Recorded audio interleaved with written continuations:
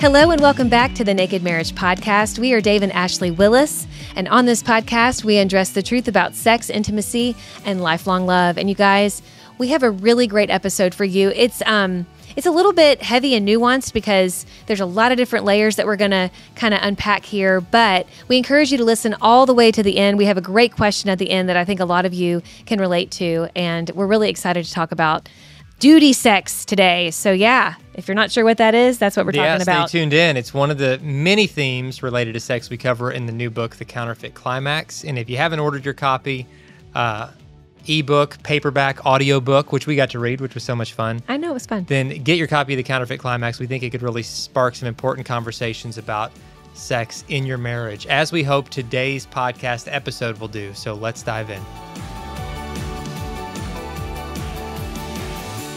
Well, this episode is definitely a heavier episode, but so needed.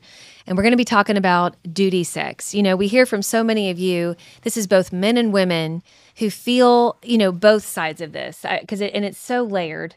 And I know that this, you know, duty sex from both kind of spouses on either side of it, whether the one who feels like they're always having sex out of duty or the one who feels like they're begging for sex, that there are so many layers to this and hurt feelings and mixed feelings. And so when we talk about this, I just want to recognize that right out of the gate, that we know many of you are listening to this from various situations, and that this is something that for a lot of you, it's your reality.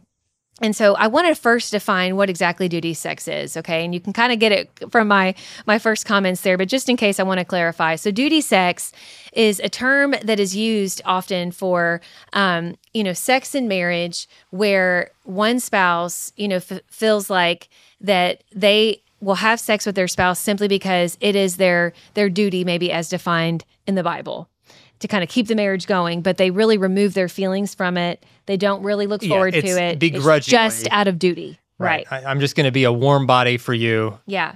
So you don't hate me and you're not grouchy. Let's just do it and then move on. Yeah. And this has become quite a hot topic among a wide variety of authors. I won't even go into the whole big description, but if you kind of look up duty sex, you're going to find a lot of things, arguments about it, a lot of heated responses, because again, this is a very, very deep wound for many, and it has just, it's caused a lot of wreckage in marriages. And I think there are many people right now listening that you've existed in this kind of dynamic for most of your marriage. Right. And you maybe didn't know that you could have it differently. Like maybe you just thought, I'm just not as sexual. I'm just going to give duty sex and that's that. But the reason we're talking about this today is both partners are missing out when duty sex is the go-to. That's right. Because if you only see it as a duty, then you're not going to see it as a gift. Mm-hmm. And God created it to be a gift for both spouses, for both the man and the woman. It's not a gift for one spouse and a duty for the other. It is a gift to both spouses, and in some ways, a duty for both spouses to prioritize it. But when I say duty, I don't mean like just this begrudging, I'm going to go along and grit my teeth and just kind of get through this. But a duty, like all parts of marriage and all responsibilities of marriage, are really a sacred duty to say, it's my duty to care for my spouse. It's my duty to talk to my spouse. It's my duty to provide for my spouse. It's my duty to keep my vows. It's my duty to keep my word. It's my duty to prioritize my time in a way that I'm there, with them. And so, like all those things, the sexual aspect of our relationship should be something that is a priority for me, because it's something that I need, it's something my spouse needs, it's something that God says should be a priority within our marriage. And when we're in those situations where one spouse has a consistently higher drive, and we've had whole episodes on that. You can look up the episode called Lopsided Sex Drives, yes, where that might just be a YouTube video we did, but if you search Lopsided Sex Drives, Dave and Ashley Willis, it'll pop up. Yeah. We've had these conversations, but the unhealthy dynamic we're trying to prevent and we want to talk about is that dynamic, the kind of stereotypical duty sex dynamic where one spouse just needs it more, the other spouse just feels like, well, I don't want it, but I also don't want to hear griping about it, and so I'm just gonna lifelessly go along with this. I'm gonna just kind of let my soul detach from my body and just be lifeless, but let my spouse kind of have their way, and then we're going to kind of go about our business, and they'll feel better, and I won't. I'll kind of like probably silently resent the whole arrangement, but over time, if that's what your sex life looks like, it's going to put such a disconnect between you and your spouse. Both of you are really missing out. Right. Both of you. And so we want to just talk about, some of those awkward realities of the fact that there are situations where one spouse has a much higher drive, and we can talk some about that. But we want to talk about not settling, because really duty sex is really a form of settling for both spouses. Not settling for that, but really getting to a place where there's real intimacy and real connection and real mutual pleasure. Absolutely. And I think, too, sometimes we go to duty sex, I know for women in particular, because maybe your spouse is ready to go right now, and your husband's like, I need it right now, and your mind isn't there. And so you're like, okay, we'll just do it. But the thing about it, and I get it, I mean, I think there's going to be some times where one of you is like totally in the moment, and the other, you are, instead of using the word duty, I know this might just be semantics, but you're trying to serve your spouse in that way. And I'm not saying there's never a place for a quickie. Right. I mean, you can do a quickie. Maybe both of you don't climax. That's okay. But we're meaning duty sex is like this is where it's very one-sided. Yeah. One spouse is always receiving, always achieves climax, always is the one maybe pursuing that spouse, and the other is constantly just doing it out of duty. That's what we're talking about in this dynamic. And I think what happens with this is you're disengaging from the emotional component of sex and even the spiritual component of sex. You're only engaging in the physical component. And like Dave said, really it's just it is like fertile soil for resentment to grow. It really is.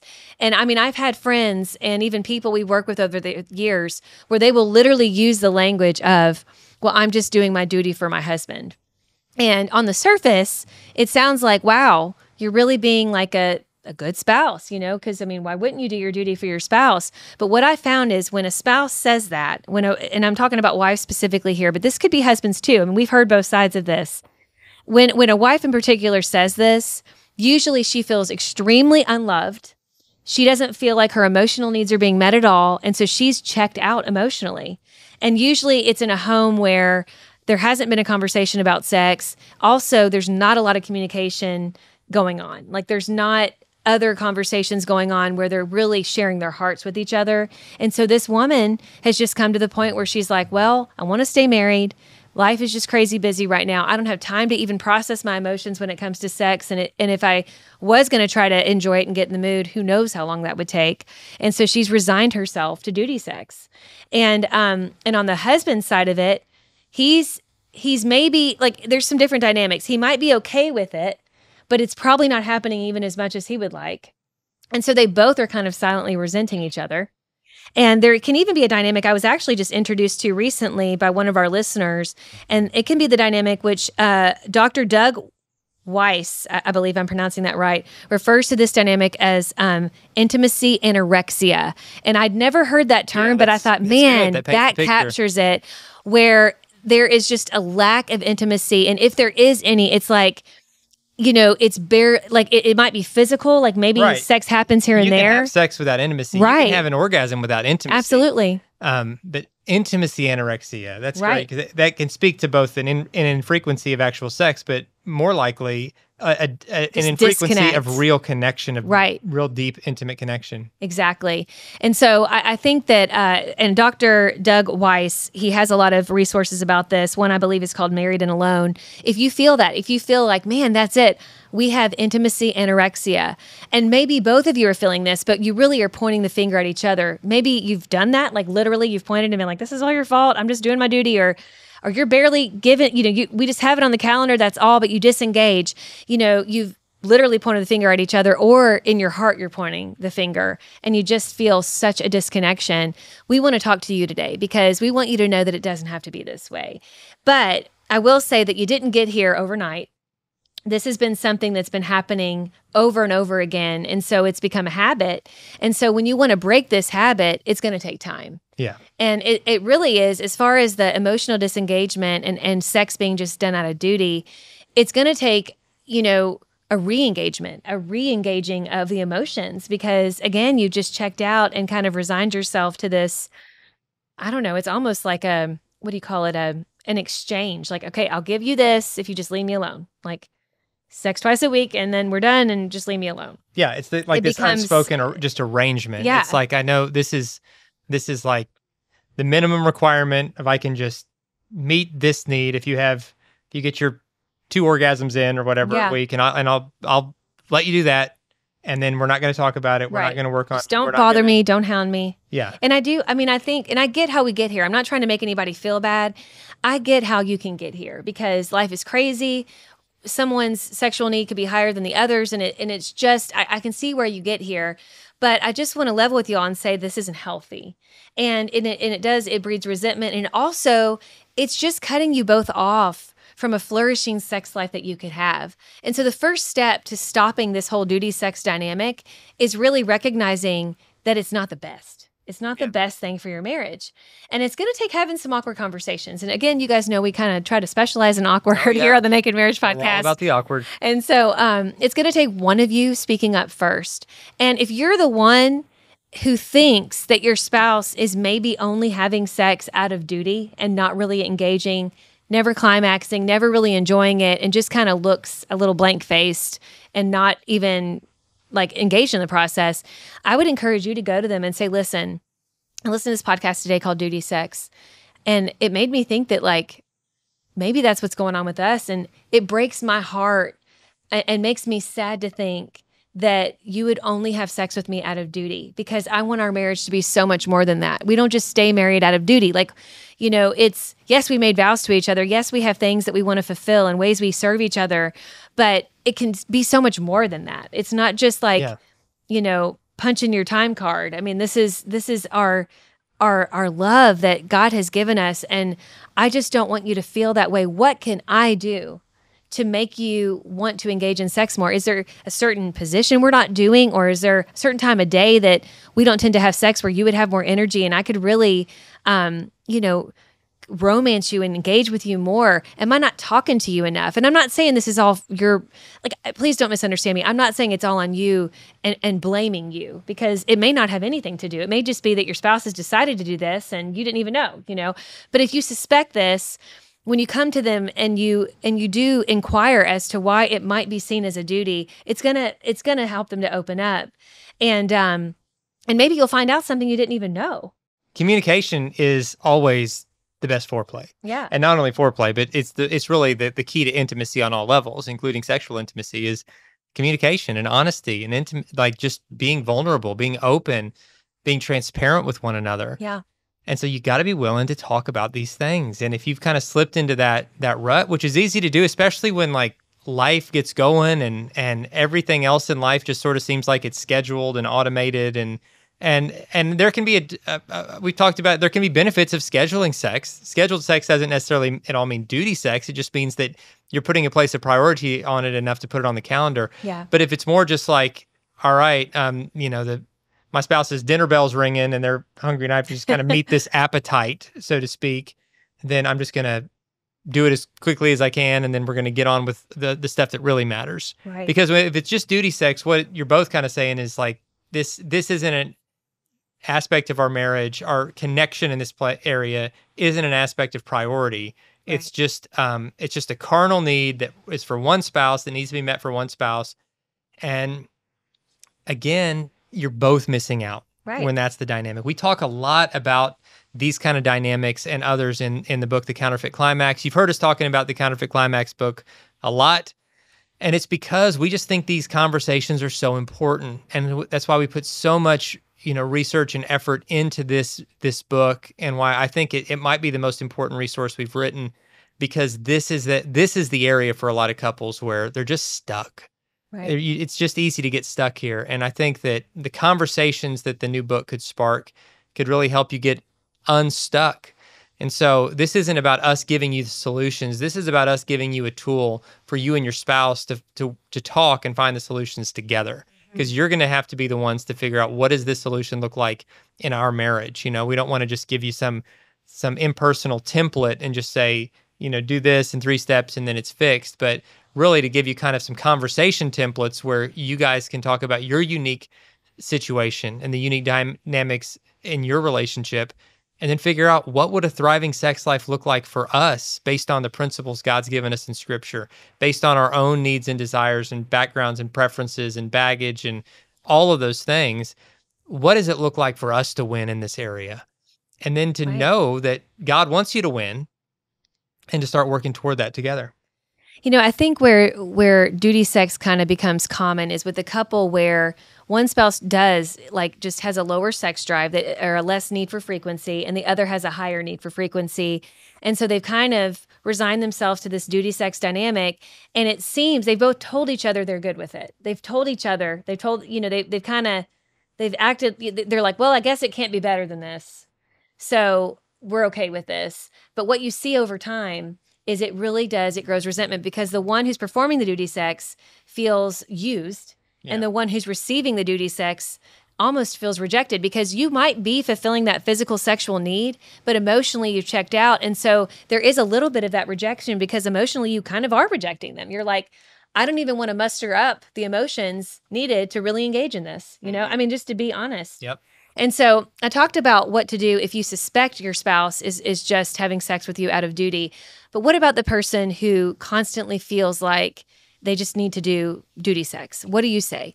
I would say this. If that's kind of the arrangement you guys have right now, you need to go to your spouse and say, listen, I listened to this podcast today, and I think we've fallen into what they refer to as a duty sex dynamic.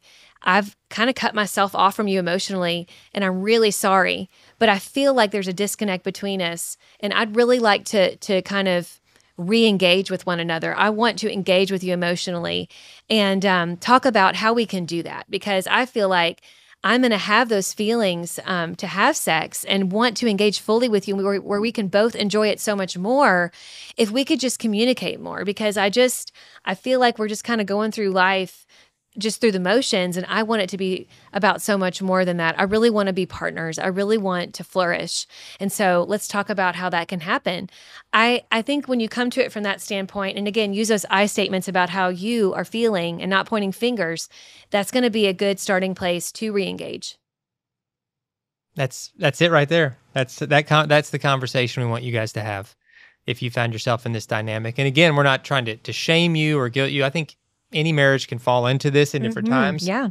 But monitor and adjust. If you found yourself in that, to start having these conversations and say, I want more for us.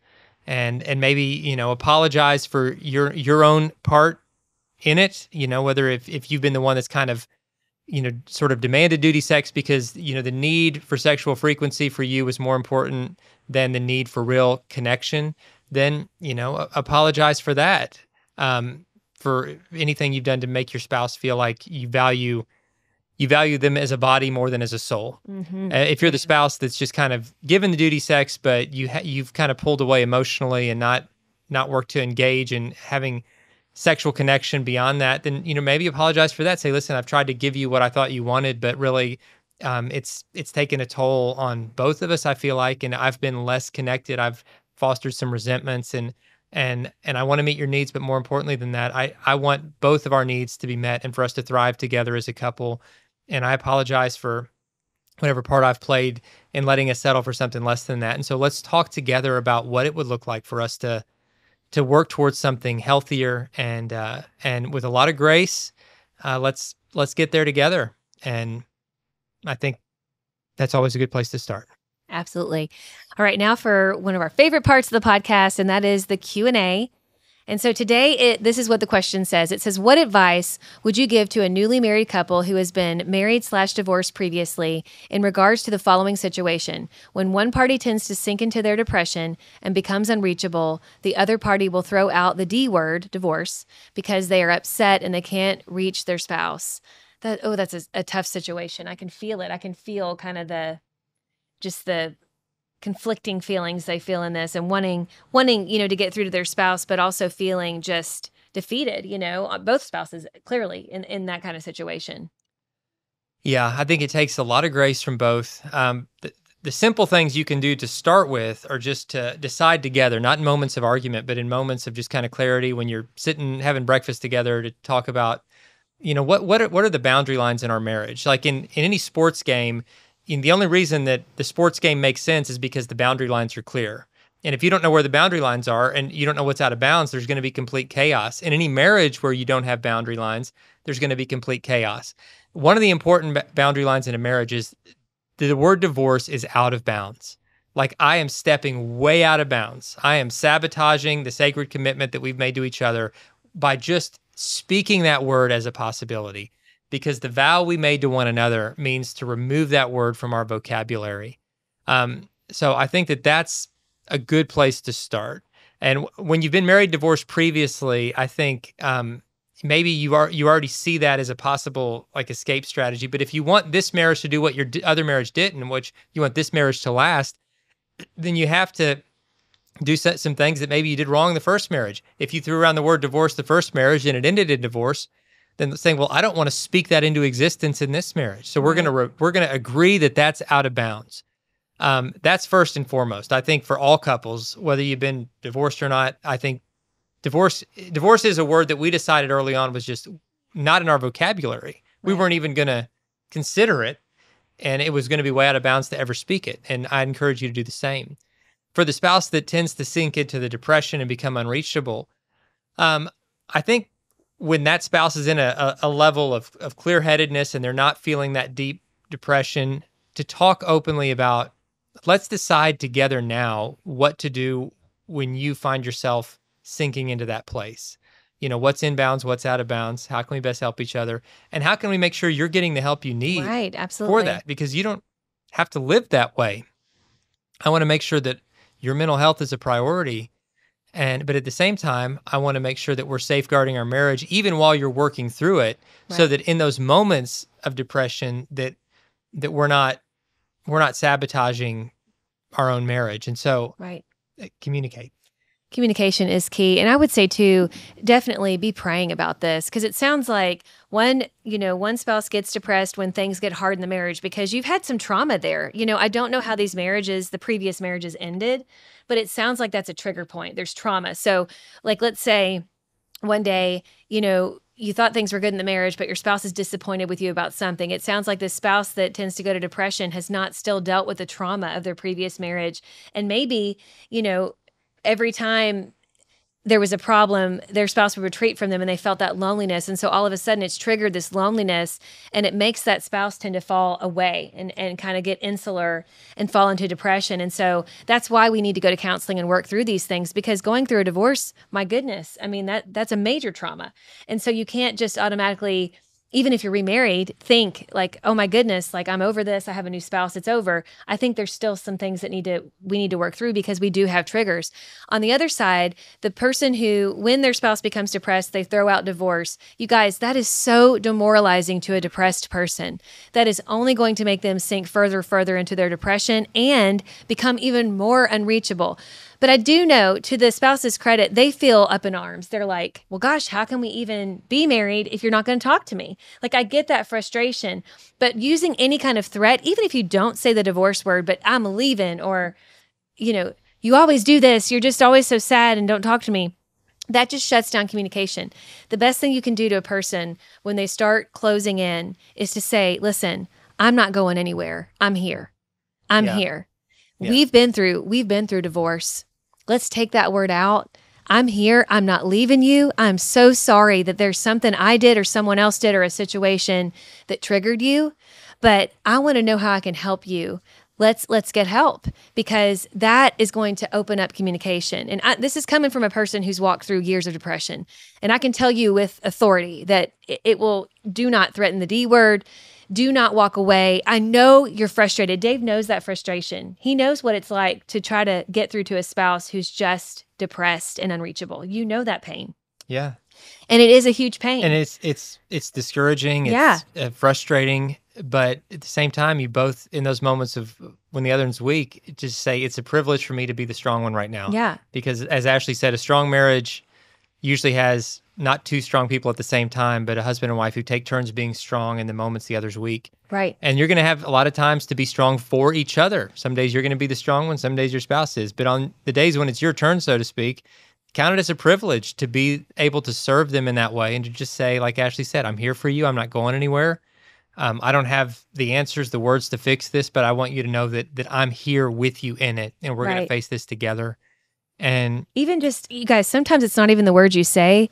It's just being present and putting your hand on their shoulder, and maybe even saying a prayer, whether audibly or out loud or quietly. You could even say it to yourself, because there are wounds here, clearly. And I don't know all the different details of this situation, but I do know that there's some wounds here from both sides. And so I would encourage counseling for both of you, individually and together. Talk to your pastor, go find a local biblical counselor in your area to talk to. But also, when it comes to your marriage, I'd love for you to reach out to our marriage mediators here at XO Marriage. And you can do that by going to xomarriage.com/help. They're amazing. They might give you some new thoughts like that you weren't even thinking on how you can help each other get through this situation. And they're amazing in helping you both. They deal with a lot of couples who are remarried and dealing with some of the different unique struggles that blended families and remarried couples go through. And so I just really encourage you to reach out to them, because I think they could be a great resource for you. Thanks so much for that question. And thanks to all of you for tuning in. I hope this episode's been an encouragement to you. God bless. We'll see you next time.